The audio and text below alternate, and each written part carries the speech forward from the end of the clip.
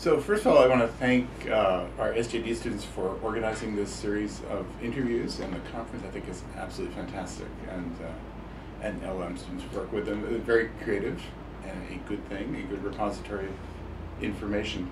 So on the great challenges facing legal education, well, there are many. Let me mention a few that I think globalization poses. So one is everyone speaks about making curricula in this country and elsewhere more international, more reflective of globalization, but I hope people will press that fully, not simply by projecting their own existing imagination and frameworks about law to global topics, but to actually see the challenges posed by the way in which other people think about legal issues.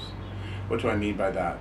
I think there are some deeper structural or conceptual challenges posed by globalization. So simply adding, for example, 10 more courses taught by people all from the same background or same nationality is not itself necessarily, possibly but not necessarily, a thoroughgoing globalization. So for example, what does the experience of China or Brazil or other societies truly mean, how we think very deeply about legal issues? So that's, for me, one major challenge. The second major challenge is we, of course, in the U.S. being an economically advanced society and having a very significant number of lawyers, think of legal education very much as concerning lawyers, judges, and other legal professionals. But I think one might want to cast one's net a little bit more widely and think about more popular legal education in addition to legal education for highly advanced professionals. In many parts of the world, there are real questions, and indeed even in the U.S. to some extent, questions about access to justice and whether highly specialized professionals are the only or best way to get there. So I think we want to cast our frame a little more broadly than we do. I think a third tension that globalization poses, but also posed by other concerns, is that of the interplay of the theoretical and the more practical. And I think when law schools are doing their work best, it's perhaps the most exciting place in the university to be, because you see ideas and the translation of those ideas into action coming about.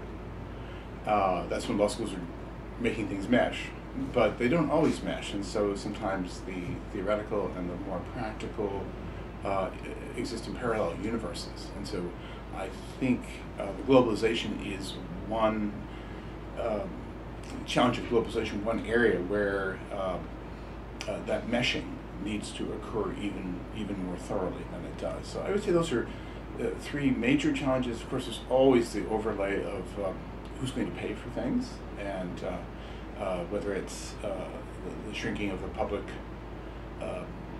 sector funding of legal education around the world, or increased reliance on fundraising, whatever. There are profound questions.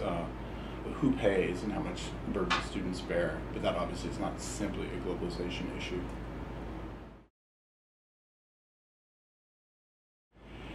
Well, the measures might well not be the same in every country in the world, because the structure of legal education, the age of students, the type of faculty, the nature of the experience, its length, etc., may vary from country to country, so I can't really give you a single uniform prescription for the whole world. I think here in the U.S., I would love to see yet further integration of international and U.S. students. I very much welcome seeing more courses taught either jointly or by people who have had their formative legal educational experience not solely inside the United States, so that a course, for example, perhaps taught by people with different backgrounds, might elicit a broader range of thinking about the sort of deep underlying, not always fully self-conscious structures that inform our thinking about law. That's not to say, by the way, that everything is relative, that there are not some things that are universal, but I still think in terms of institutional design and the way that law is reflective of and shapes society, that there are going to be some differences that it would be worth taking account of to enrich the student experience. Well, I've been fortunate to have taught not simply in the U.S. but particularly in China and elsewhere abroad. Hard to predict, of course, how the world map is changing in that regard. I do hope again there's more cross pollination of ideas. In saying all that, I do think it's important to hold tight to what we, at least here in the U.S., hold tight to what I think we do best. And so, for example, I have some skepticism about too readily opening up campuses around the world, about assuming that every single last thing has to reflect globalization as such. I mean, I think what we do best here in terms of really pressing students to realize their full potential, hone their analytical skills, that we should not lose hold of. Again, that's not inconsistent with my idea of pushing people to think hard about their deepest assumptions and why they hold those assumptions and whether they are historically contingent or indeed universal.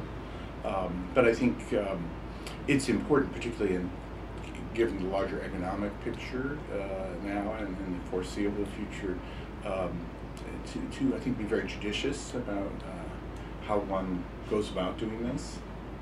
That's another way of saying perhaps that there are some efforts at globalization which strike me as sort of thin and maybe driven not by deep academic values but by other kinds of concerns.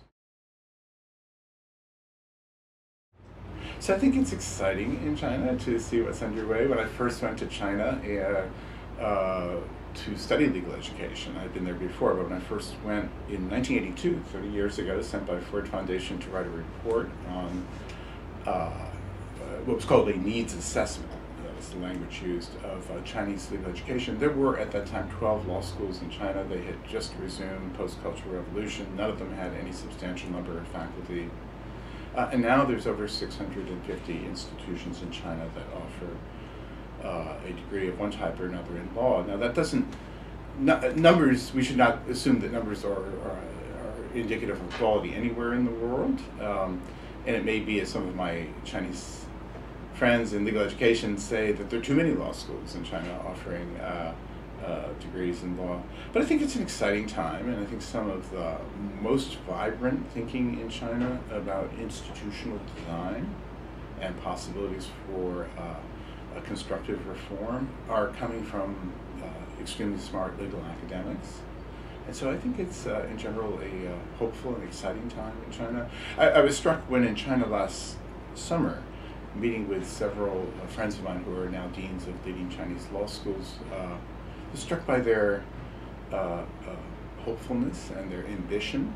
They were speaking in some ways akin to U.S. law school deans 20 or 30 years ago in terms of money is not an object, we will do the best we can, we're glad to hire smart young people no matter where they're from.